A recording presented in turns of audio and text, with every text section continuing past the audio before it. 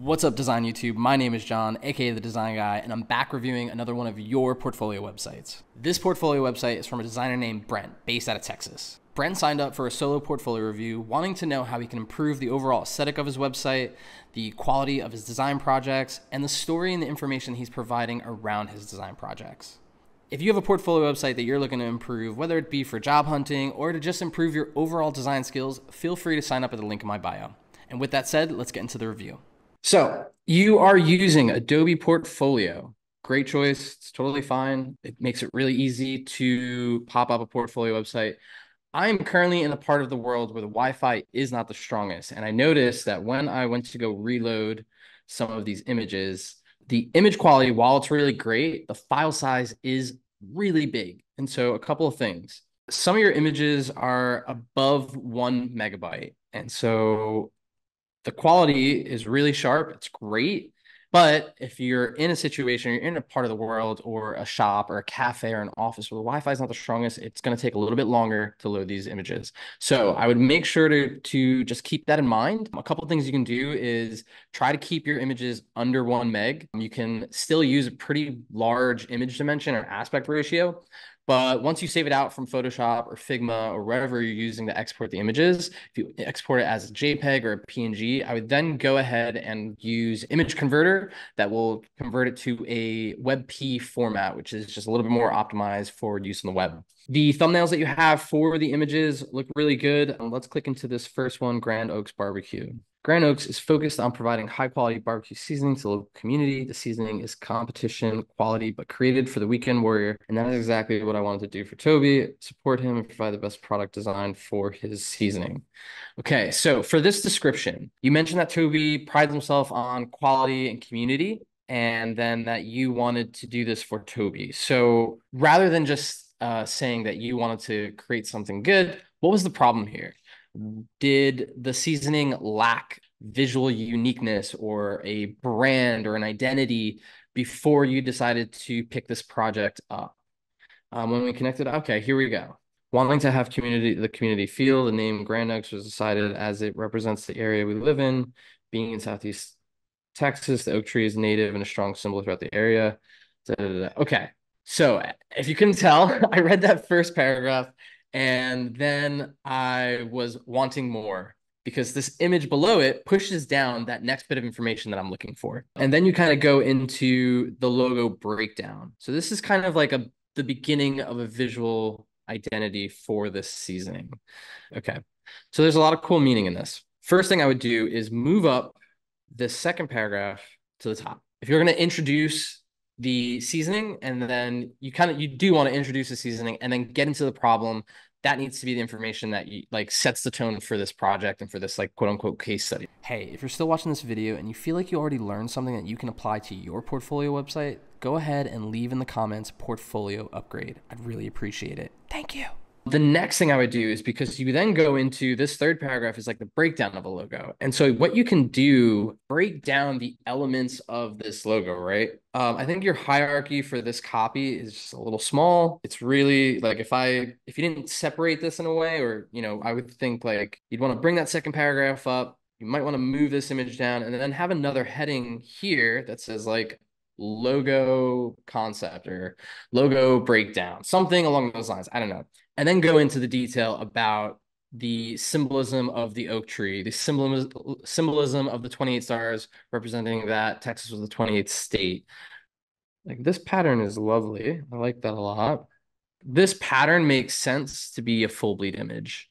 This die line doesn't necessarily, because I think like you have the actual images here of like the product in real life, which I think is great. If I had to format this project, I would do logo breakdown. So all the elements and how you came up with them. Then how does that look combined with the word mark, with barbecue 2024? I would then go into applications of that logo. So this barbecue, this pattern, this label, and then more of the technical design of like this die line. Just kind of ordering that in a way that makes a little bit more sense or kind of guides me along the story of like how you solve the problem. I would also, since I know, like, since from these images, this is now in the world. Like this product is out, it's got your branding on it, your design on it. You could probably include a paragraph at the end here of like a takeaway or like kind of a summary of, after working with Toby and redesigning the labels and getting some of the materials out, could you tie something in about sales, or could you tie some information in about how the launch went, or how he found getting into stores easier, something along those lines, and that's going to take a discussion with Toby. And I think that would be really helpful to kind of just like really accentuate the value of your design work here. Hey, if you're finding this video helpful, don't just stare. Subscribe. Please.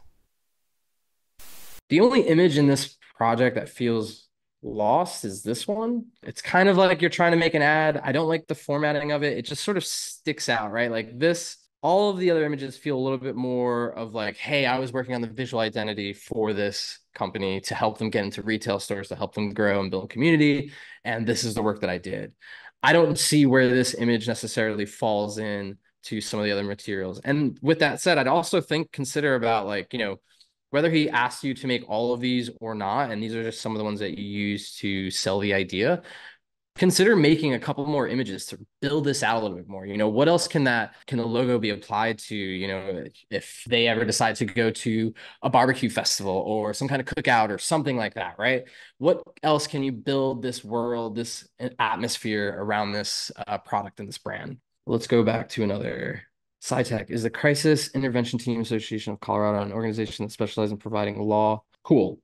Love that. Getting there with like how we're incorporating different elements of the logo, right? Or how we're telling that story, really. I love the symbolism of like the chevrons represent the upward momentum, the mountains of Colorado. Feels very at home. Great. I think you could do a little bit better of a job visualizing that, presenting that, right? You could do a little bit more of a breakdown. Be careful with burning type into the image. For example, if I scale down, you will see that stuff gonna get smaller. If I scale down even smaller, yeah. So just be careful with that. So let's just go to work. You're seeing some of the images might be a little large. Just keep that in mind. RJR, roofing and home repairs, a small business running by. I like your work. And I think some of these projects are just missing a little bit more of building that sense of an atmosphere, or yeah, around the brand, around the service, around the business. Someone to really, I think that you would really align with, that I think does great work and is, you're kind of on the same path, is Alan Peters. He does really great logo designs, and he does a great job of building the story behind them. He builds the environment, and he just shows his process in a really great way. And I'll send you his work. I'll send you his Instagram. You should definitely take a look. Let's talk about the overall aesthetic of the of your website. Now, I know this is Adobe Portfolio. I think we need to just do a couple of technical tweaks in terms of like image size, file size, stuff like that. I think we can have a little bit more hierarchy, a little bit more visual uniqueness when it comes to the typography on the site. As I mentioned, like some of your copy for when you are describing your thought and your process is a little small for me. It's all in like Helvetica or Arial, whatever. Is there something that maybe aligns more to your personality? I really like your logo, and the Helvetica and Arial just seem kind of flat. It just seems very default and not in a good way. So something you can think about there. And let's go over to your info page really quickly. Life has taken me on a journey, different professions to reach this point. But Air Force, congratulations. And thank you for your service. Awesome. Okay, something to think about. In terms of design, the line length of this page is really long. But as a designer and as a creative, right, like being able to write is amazing. And I think you've done a great job here. And I love that you are able to write some of this stuff out. Now, let's use that design and creative side. How can we visualize this in a more interesting way, right? So it's not just a bunch of text. Something I did when I was younger on my portfolio to kind of communicate a sense of personality, a sense of humor, was I added two columns on my portfolio website. One was likes and one was dislikes. And I had a bunch of things under the likes column, like hot dogs, design, typography, like a bunch of stuff that wasn't related to design. I can't remember off the top of my head. In the dislikes column, I had just a few things: olives, taxes, bees or bee stings, and sharks. And that was just to kind of add a sense of humor to my portfolio. I look at your info page and I think like, cool, like you love NES and skateboarding, graffiti, like could you get some like 3D symbols in here? Could you design some icons that represent that just to kind of align more to this idea of a designer and that you're able to work with information and present that in a way that's visually interesting? I think the quality of the work is really good. I think you might be able to kind of come back to some of these projects and just add a few more pieces that really build that story. But overall, I love your direction. I love your thought process.